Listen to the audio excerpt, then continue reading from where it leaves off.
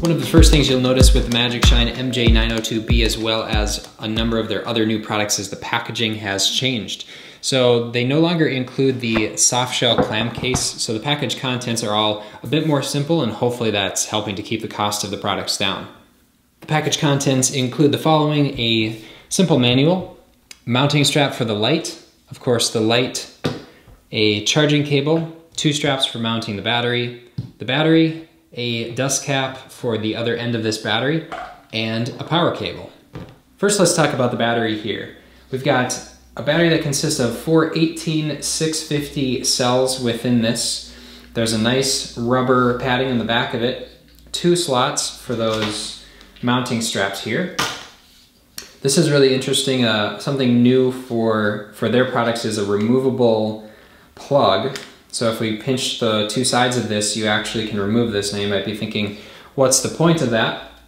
But we'll get to that in a second here. So there's a rubber dust cap that they include for that. If we go to the other side, you'll see why they've allowed you to remove that cable. If you lift that off, here's a few features. First of all, there's a power button here. That does a couple of things. First, it indicates the charge there. There's a series of 3 lights to indicate the remaining charge on that. USB input cable for charging this battery, and a new feature to Magicshine's batteries, an output USB to charge your devices. So if you want to charge a phone, a GPS, anything of that nature, you could do so simply by pressing that power button and having something connected.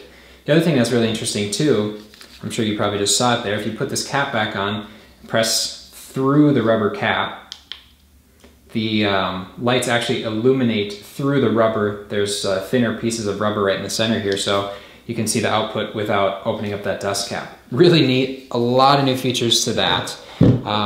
One other thing about this power cable that I really like, that I mentioned in the other video as well, I found that the connection between the light and battery used to be very challenging. Now it's a bit different. It's not loose and it's not as tight as it used to be. It's almost sort of flexible or rubbery. This center portion sort of seems like it creates a bit of a vacuum there to keep the water out, but it's not like previous models where you had to struggle to get these 2 things apart. So that's been changed. Again, this light, the MJ-902B, this is a 2 emitter. The 2 emitters within this, the Cree XML2 2nd generation XMLs, their max output claim from the manufacturer, 1,000 each. So claiming 1,600 lumens for this product is certainly within the realm of possibility.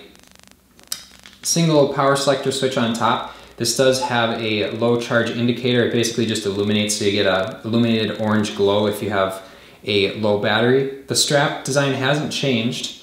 As always, it's a little difficult to initially get that strap over the front loop here, which just means that it's secure. This never really needs to come off, and it's significantly easier on the back here to loop that over, and then there's a second stage if you need it a little bit tighter.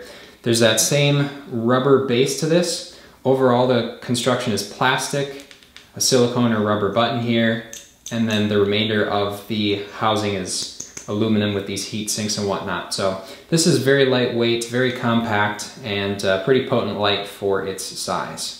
I just wanted to touch on a few points of the application for controlling this device, which by the way is compatible for both iOS and Android. And for anybody who wants the full tutorial on this, everything you can do with it, that again is a separate video. Check that out in my video list. So the basic features of this app are you can connect to any number of devices, and within that you can set a profile, or what Magicshine calls a scene. For example, you might have commute or trail or race as 3 different profiles, and within each profile or scene you have different levels.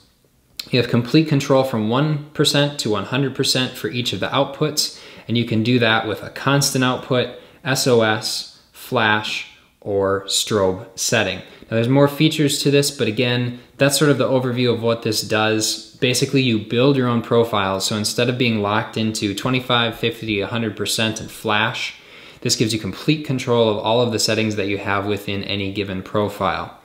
In addition to that, I would mention that once you close out of this application, so if I'm to shut my phone off, turn off Bluetooth, the settings on this light will be as you left them. So if you were in your commute profile, let's say, versus your mountain profile, the only way to get back into that mountain profile is to reconnect with Bluetooth. So there's no way of cycling between profiles on the light.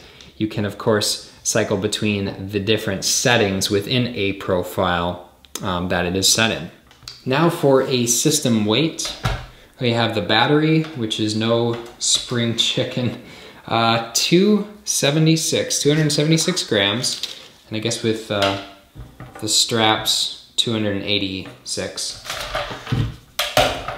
The headlight, 52 grams with the strap, I guess 54, 55.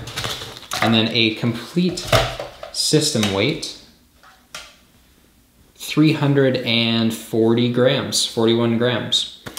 So that's the product in a nutshell. Stay tuned, watch the rest of this video for the nighttime beam patterns. I'm not gonna select 1%, 2%, 3%, but I'll put some settings in there and note which I've selected, and then of course show you all of the different flash settings as well.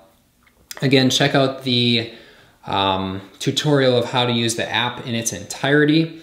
And again, I'm reviewing the 900B, so if you're looking to save a little money, step down in power, that's another option. Check out that video.